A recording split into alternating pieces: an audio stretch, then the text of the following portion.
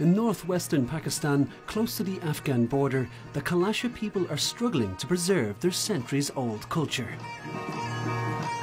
Once they inhabited large portions of the Hindu Kush, deep into today's Afghanistan. Today there are only around 4,000 Kalash left. They live in 3 picturesque valleys in the Pakistani province of Khyber Pakhtunkhwa. The Kalash are facing an uncertain future. In predominantly Muslim Pakistan, the survival of their traditions hangs in the balance.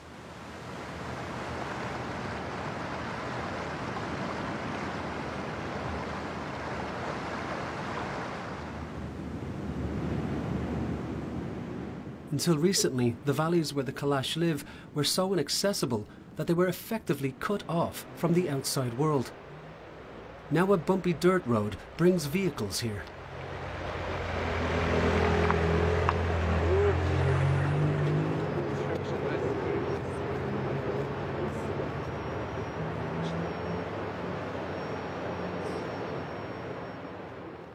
For centuries, the remote location of the Bumbaret, Rumbur and Barir valleys preserved the local Kalash from the fate suffered by other members of their faith. Throughout the Hindu Kush region, the Kalash have been persecuted as infidels, killed or forced to convert to Islam. Today they are under the protection of the state as Pakistan's smallest ethnic religious minority. They can practice their faith and traditions freely.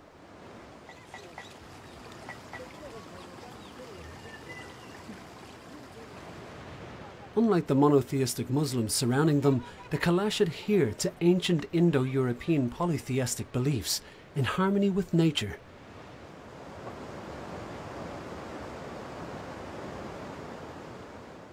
According to some legends, they are descended from Greek soldiers from the army of Alexander the Great.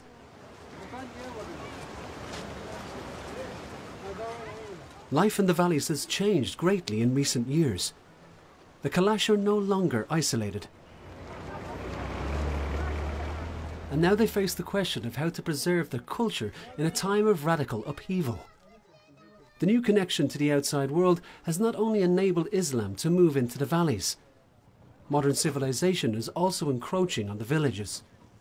The streets are filled with commercial activity. Television, the internet and smartphones are widespread. Evidence of how the original way of life is gradually changing. At the state-run girls' school in Bumbaret, 17-year-old Persakila is about to graduate. And she is facing big challenges. She wants to study at a college for which she will have to leave her native village.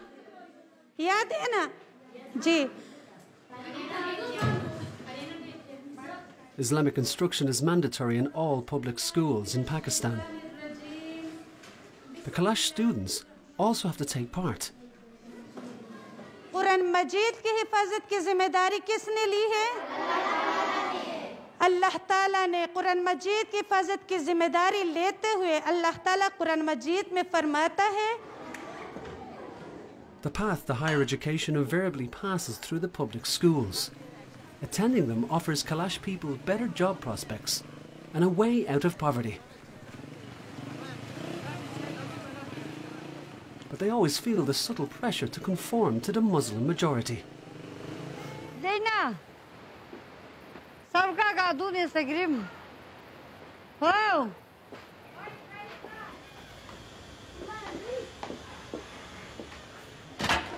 In Persakila's house, it's time to prepare the evening meal.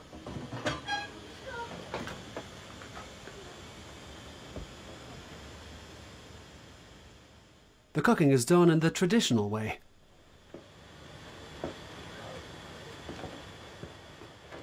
Every meal is accompanied by flatbread made from corn or wheat. Both are grown in the valley.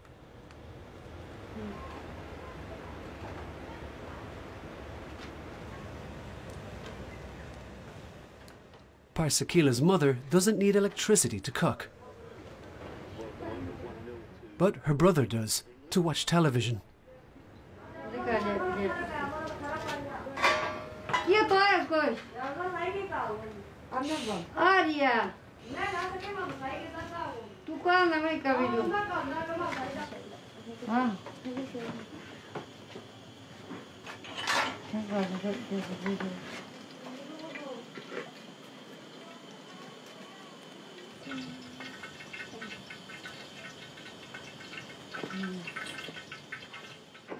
For a long time, the Kalash here were self-sufficient.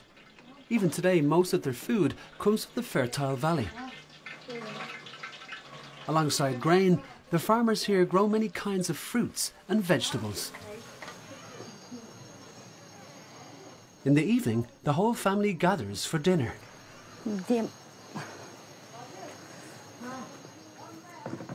Persakila and her siblings have spent the day in school. The parents worked in the field and took care of the family business.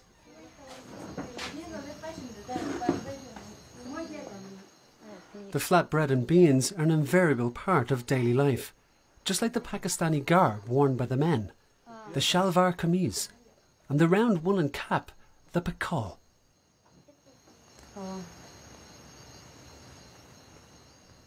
The women still wear brilliantly embroidered dresses and the customary susut headdress.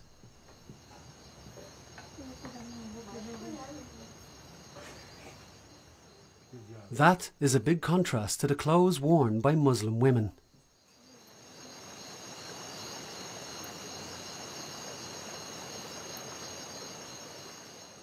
The animistic beliefs of the Kalash are not part of an organised religion. Their faith is neither books nor buildings. Without holy scriptures, mosques, churches or temples, the Kalash are guided by the signs and rhythms of nature.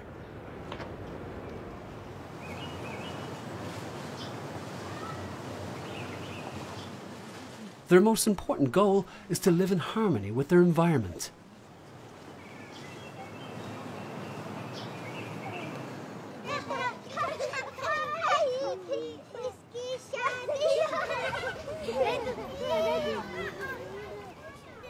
One woman who has managed to hold on to her Kalash culture and complete studies at university is Syed Gul. The archaeologist navigates between two worlds, that of the Kalash and Muslim society. She researches her own culture and hopes to raise public awareness about it. She sees that as an important step in bolstering the rights of the Kalash. But the developments in Bumbaret have also left their mark on Syed Gul's own family. Her younger sister Maya recently converted to Islam. So far, she is the only Muslim among the 7 children.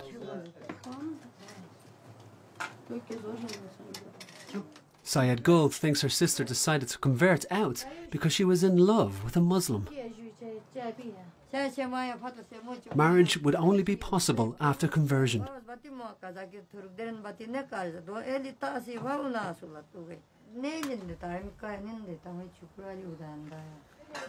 Gigi. 20-year-old Maya won't talk with her family about her reasons.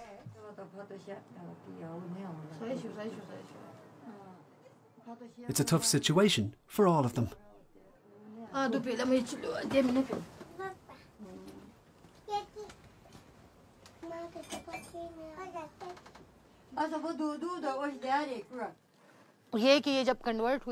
Our parents were very alarmed when she converted. But she can be a good person as a Muslim too, so it's all right. It's her decision. The most important thing is that she's a good person.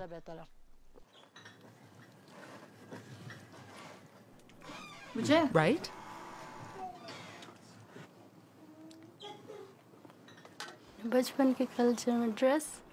As a Muslim, I miss Kalash clothing. I could go on wearing it, but I don't. The problem isn't the religion, but the people. If you convert to Islam and keep on wearing Kalash clothing, people might think that you're not committed to Islam or have even abandoned it. And that could antagonize religious extremists.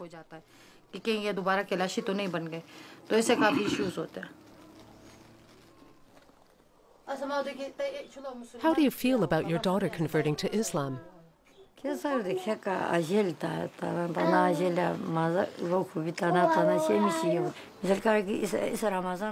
I have to accept it. She's my daughter. She's still a good person, and that's what matters. During Ramadan, I tried to relieve her of her chores, but she still always wanted to help me. I want what's best for her. She's my daughter.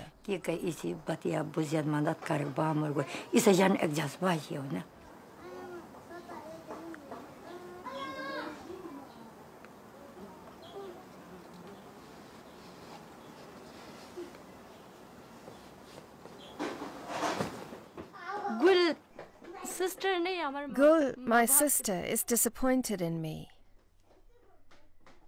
She's more than my big sister. She's also like a mother and a father for me. She's done so much for me.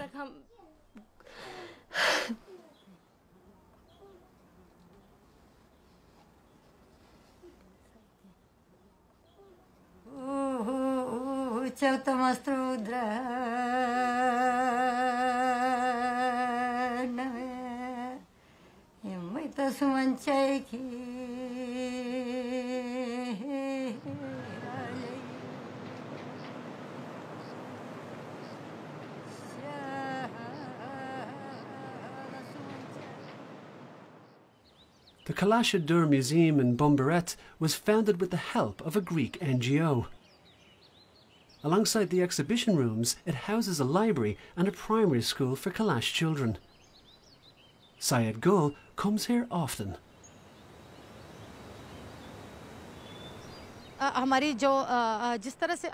Our population isn't growing like it should be. Many people talk about forced conversion, but this pressure isn't so easy to define. So what kind of pressure is it? It happens in an indirect way. On the one hand, there aren't many of us, and our children are influenced in school.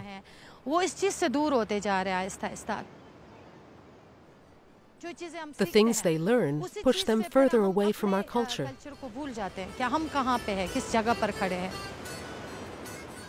Like Maya, more and more young Kalash are converting to Islam. That is why the numbers have been continuously dwindling. From 30,000 in 1950 to 3,800 today. Kalash women are allowed to choose their husbands and to divorce them. But if they marry a Muslim and convert to Islam to do so, they are bound to their new faith. Conversion to Islam is a step that can't be reversed.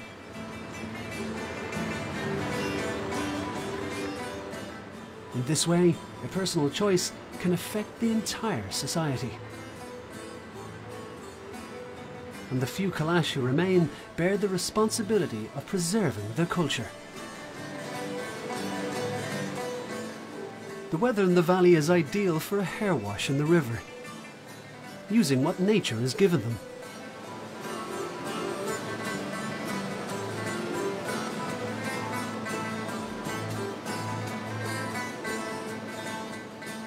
The striking braided hairstyles have been worn by Kalash women for centuries.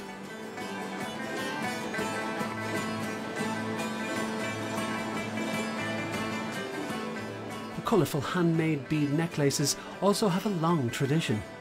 They weigh up to several kilograms and are worn by women of all ages. The number of chains increases as a woman grows older.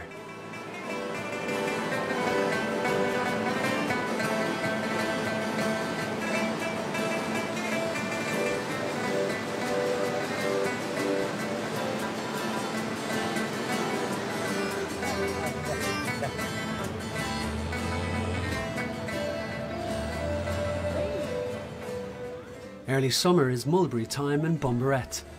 The sweet fruits ripen almost all at once. Everyone pitches in to harvest them and dry and store them for the long winter to come.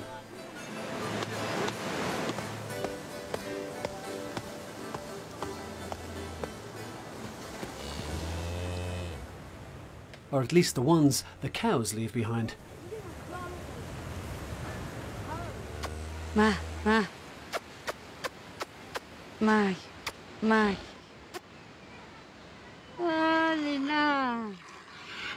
For the Kalash, it is normal to view animals not as property, but as partners.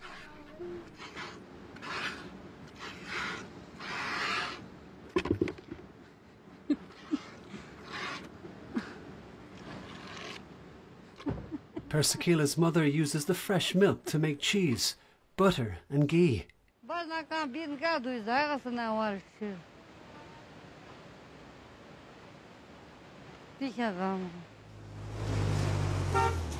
Residents here no longer have to cultivate and make everything themselves.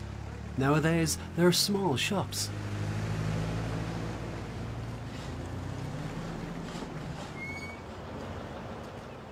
The roads may be bad, but they enable traders to come here to sell their goods.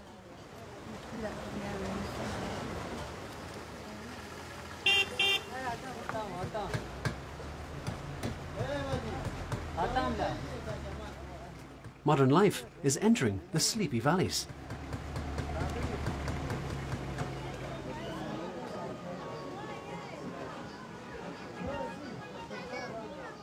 And rapidly growing tourism is bringing many changes for the Kalash. But it's also opening up new business opportunities.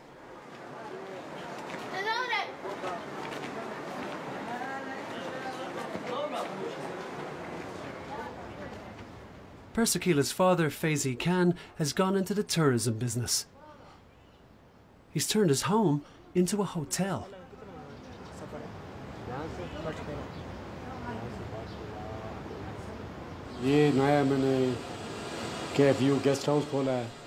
We run the hotel as a family. That earns us some money to pay for our children's education. There aren't many other opportunities here. There's no industry in the valley, meaning no jobs. The tourists only come during 2 or 3 months of the year. No one comes in the wintertime. But tourism at least gives us a small income. Persekila and her mother also profit from that. I don't like the tourists. They come here in the summer holidays for our festivals. We don't have walls or fences around our houses, so they just walk right in and take pictures. I don't like that.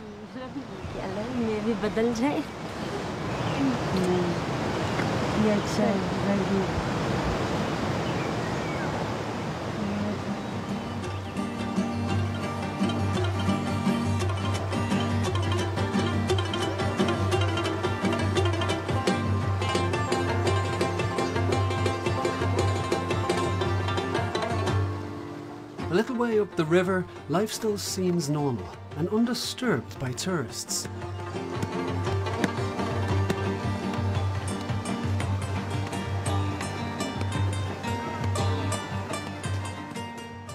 Gulzina lives here with her family.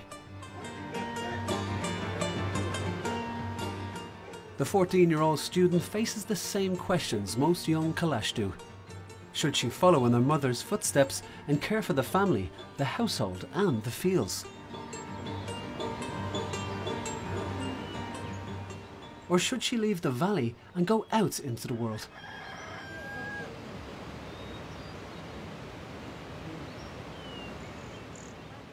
This is the family farm. Children from the neighbourhood gather here.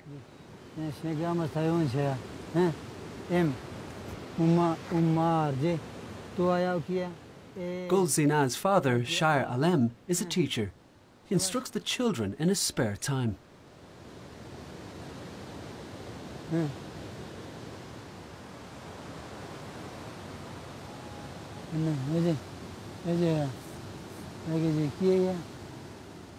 Patiently, he teaches them reading, writing, and English.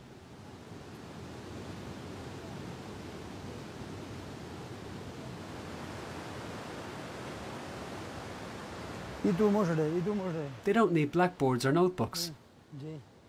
Pebbles will also do the trick. The Kalash language spoken here belongs to the Dardic languages. Its writing uses Latin characters. It is spoken exclusively in the 3 Kalash valleys of the Chitral district.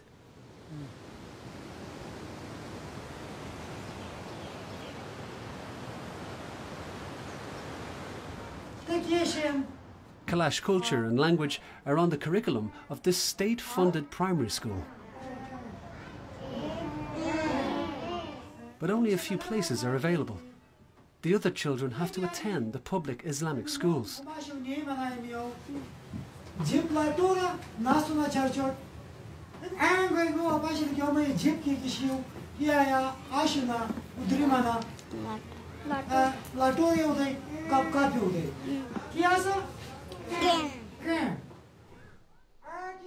You have to roll your tongue here.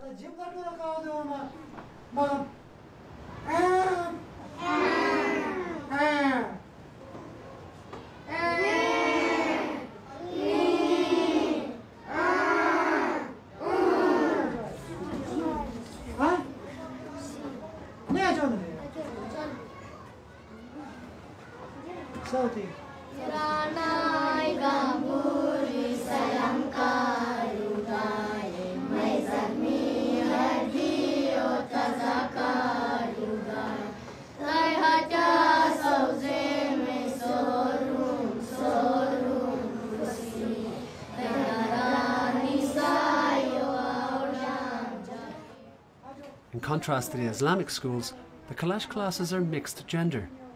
The boys and girls learn together. After graduating from primary school, all the children move onto the public secondary schools. They have separate classes for boys and girls and follow the Islamic curriculum. Education is so important. If the children want to get an education, they have to go to other towns. There they will come into contact with other cultures, and they may adapt to them. But the culture doesn't die out. It improves. And it changes through contact with the outside world. If someone wears shorts, for instance, the other children might find that practical and start wearing shorts too. Changes will come. If we have education, it improves our culture too. Our children will learn that they have a choice. Education shows them the way. It is the light.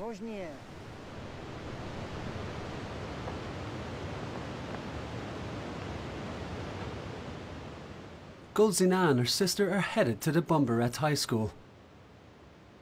Gulzina is in the 8th grade there. She takes along her Islamic chador to put on in the classroom. Wearing the chador is not mandatory for Kalash girls, but in the predominantly Muslim school environment, most of them feel more comfortable with it.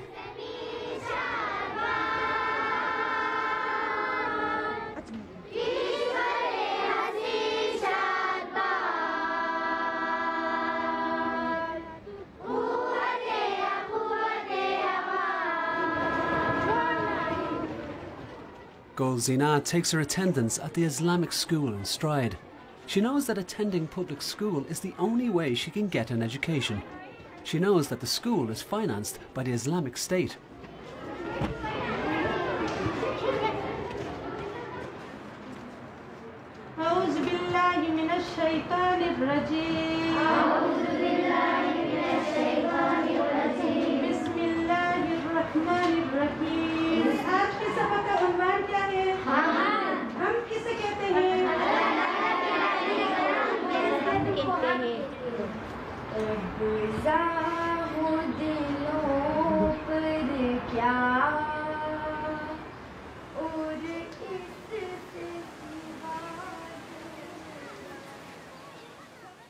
Gul Zina doesn't question the Islamic educational system.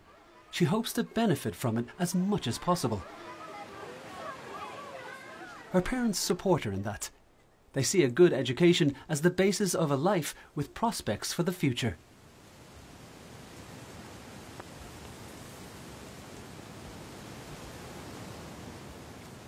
While she was working in the field, Gul Zina started menstruating. That means she can't go back to the village and her parents' home for several days. Her mother gets her clothes ready and prepares lunch before Gul Zina makes her way to the Bishali. The Bishali is a communal menstrual house where Kalash women spend their periods and have their babies. Westerners often view this custom as a form of ostracism and discrimination.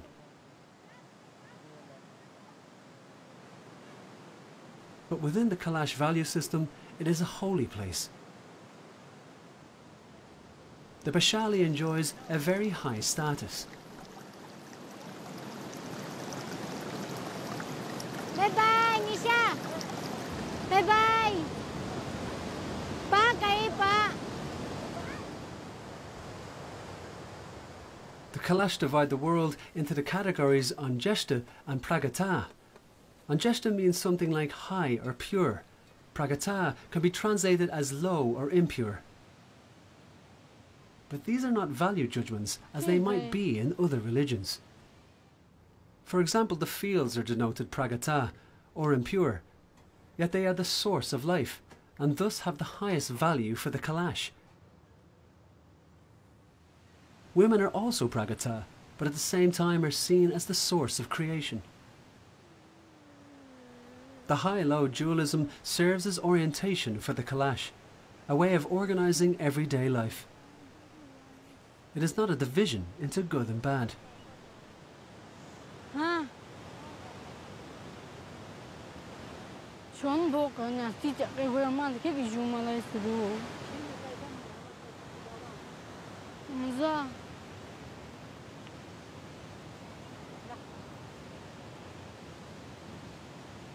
Yeah. बस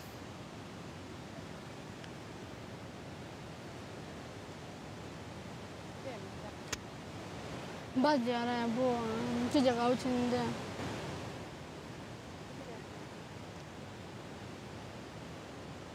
أو شو تبو جوال مني وده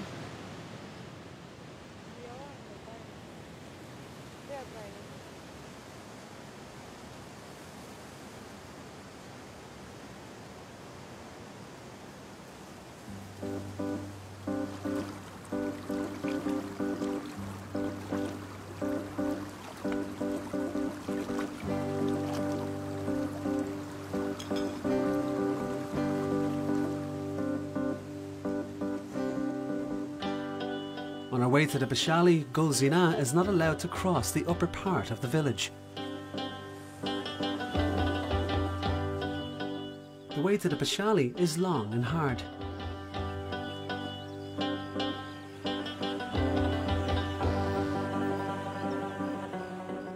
She makes a detour around the village, keeping as far from other people as possible. Otherwise it could bring misfortune.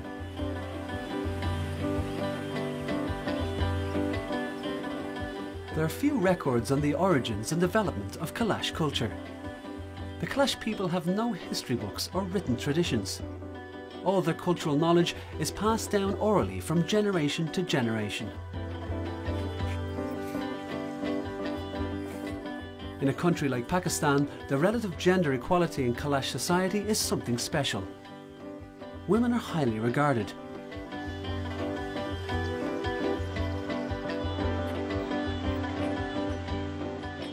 The notion that they could bring misfortune during their menstrual period is in fact protective.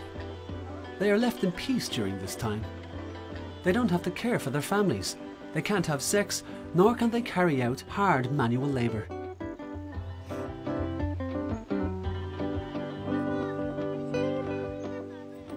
The Bishali is the place where everyone here was born, so it's no wonder that the Kalash lovingly refer to it as the source of creation.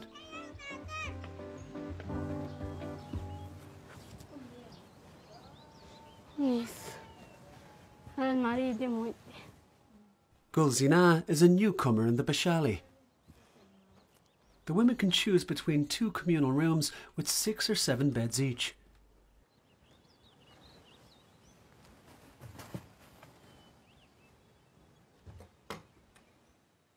A Bashali is always outside the village, but is one of the most important places for village society.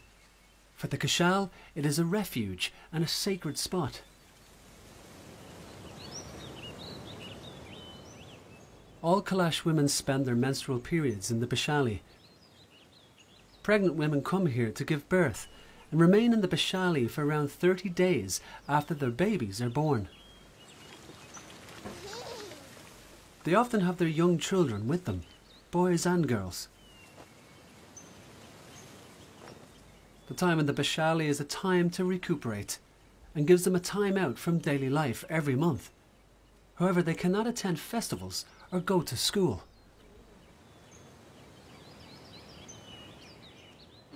They don't have to cook for themselves. Their families bring their meals and leave them in front of the Bashali.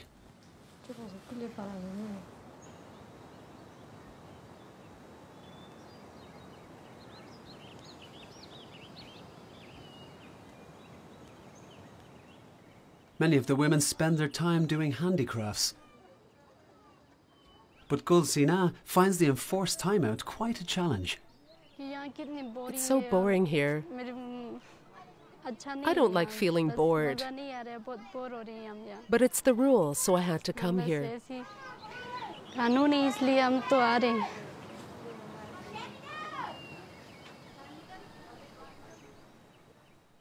I like playing football.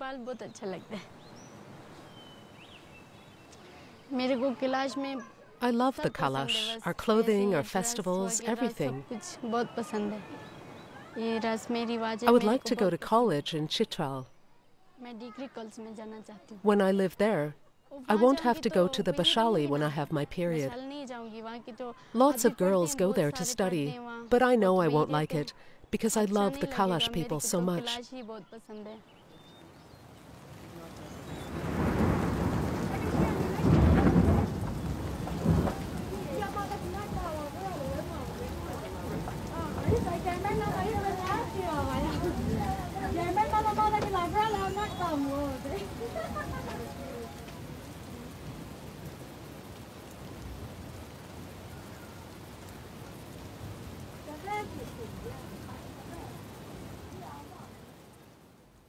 Whether it's a woman's menstrual cycle, the seasons of the year, or a sudden weather change, for centuries the Kalash have organised their lives and their rituals in accordance with the laws of nature.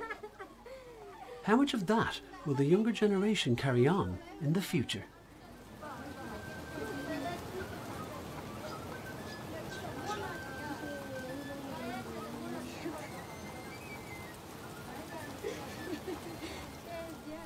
A group of women have also gathered in Gulzina's house. A mother, Dr. Gul, has her friends over for afternoon tea. We should think about what the Bashali means to us women. What does this tradition mean?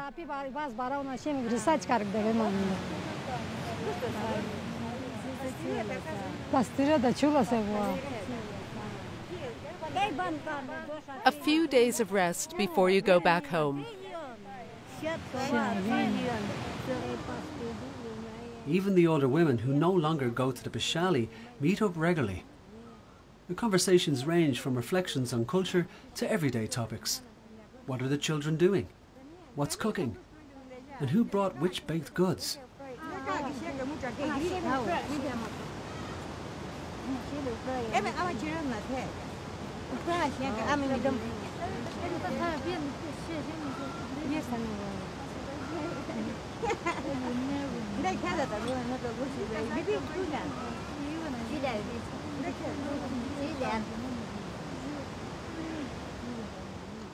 Most of the older women consider the Bashali an asset, a valuable part of their culture, a place that dignifies womanhood.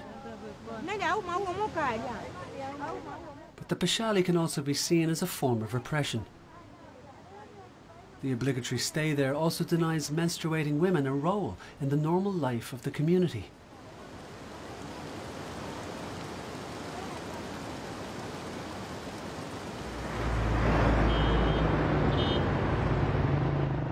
Chitral is the closest city to Bumburet. It can be reached in 2.5 hours. The capital of Chitral district offers its 45,000 residents plenty of activities.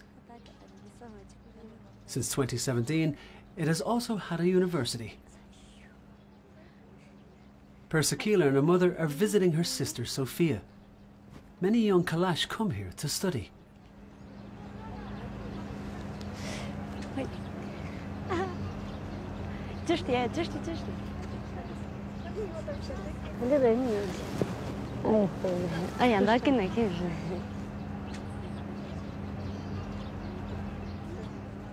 The new university is seen as a driver of economic growth in the region and a way of lifting people out of poverty.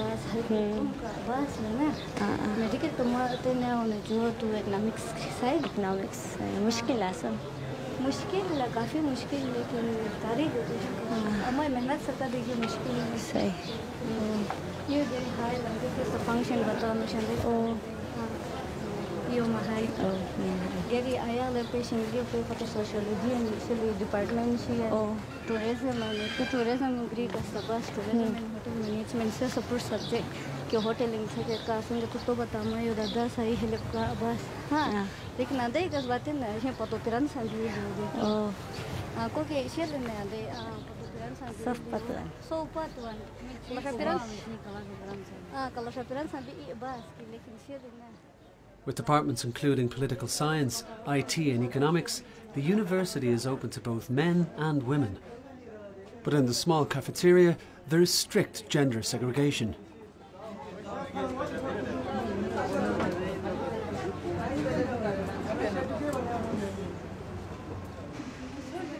A new world awaits Persakila. A world full of technology and new regulations, but also full of knowledge.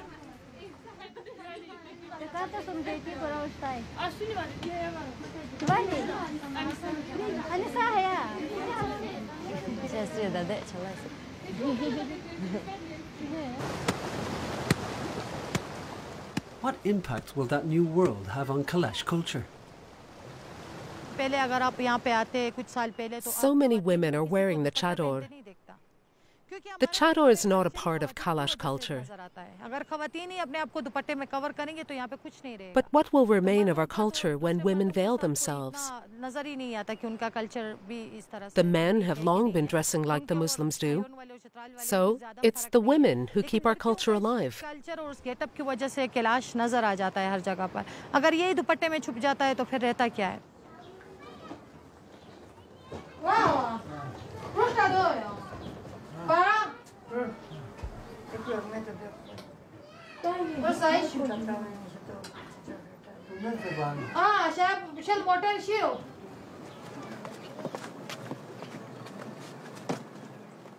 After the short visit in her home village, Sayed Gul is returning to her work at the university.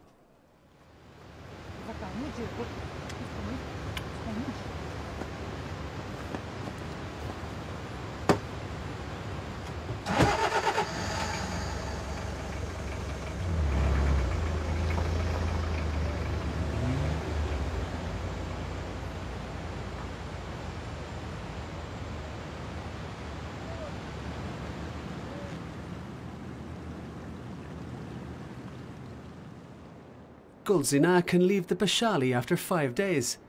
She's glad to be going back to her home and to school. Finally, back to normal life.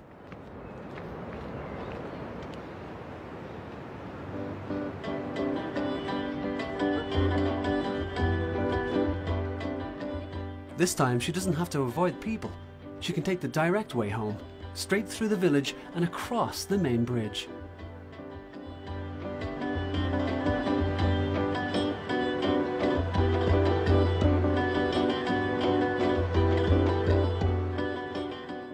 Will the Kalash women continue to take this way through their untouched valley in the future? Or will camping grounds and hotels spring up on the banks of the river?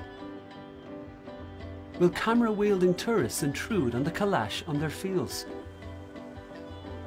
At the same time, the interest tourists are taking in this remote region is also an opportunity.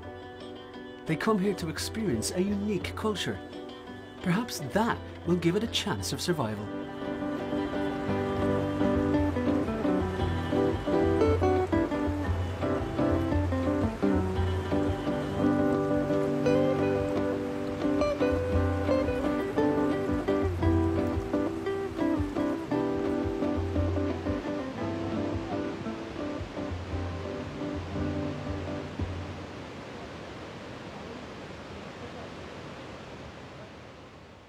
Once she's back home, it's as if Gul Zina was never away.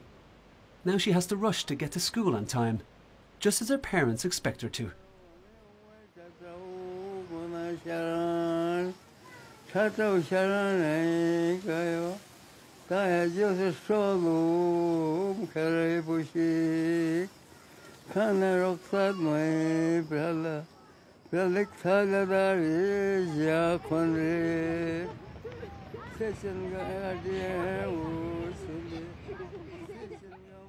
Many young Kalash love the freedom their small world offers them.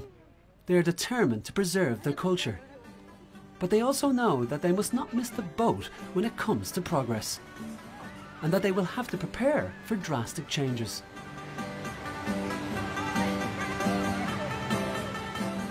The question is not whether Kalash culture will change. It will in any case. The question is far more how it will change.